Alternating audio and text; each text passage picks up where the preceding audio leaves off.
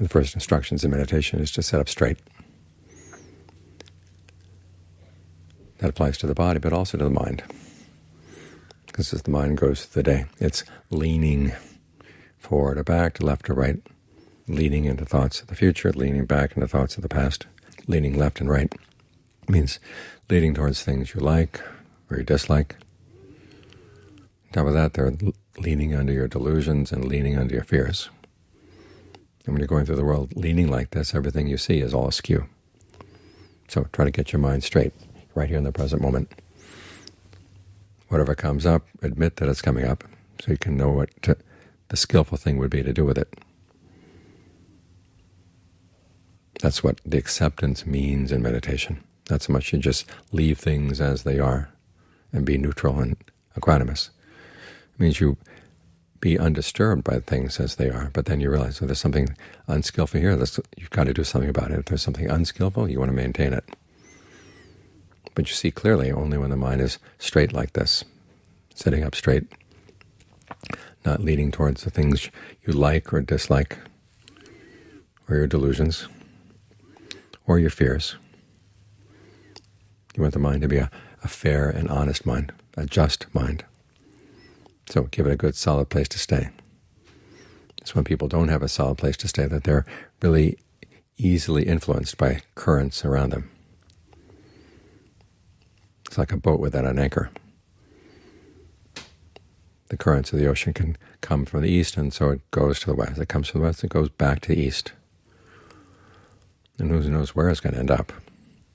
Whereas the boat has a good strong anchor, then no matter how strong the currents are, it's going to stay right there. Here we stay with our decision to look for a happiness that's harmless, a happiness that is true, that is reliable.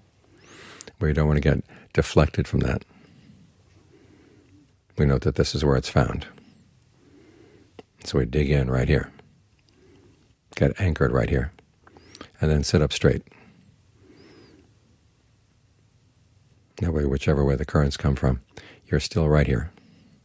And you can see them for what they are, instead of being influenced by them and just going along with them without realizing it.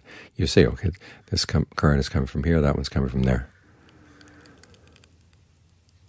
Especially now that we've got the media in our hands all the time. You have to be very careful about the influences of the world outside. They're bombarding us more than they ever have in the past. We're getting more bombardment from strangers than we ever had from the past, so we have to be very careful. So stick with your determination that the happiness you want in life is a happiness that's harmless, it's a happiness that's reliable. It depends on being generous, being virtuous, and developing the mind in meditation. That's where your happiness is going to be found. And as for the other currents of the world, just watch them go past, go past. If there's a way you can deflect them in a good direction, well, you're solidly based, and so you're better prepared to do that. And if you can't, well, you just have to let them pass. There's only so much that we can do as people, and if you focus on too many things, then nothing gets done. So you want to focus on something that really is reliable. We've got the teachings of the Buddha, we've got the example of the Noble Sangha. These are the people we can trust. And so if we make ourselves trustworthy following their example, there'll come a point where we don't have to depend on them outside anymore.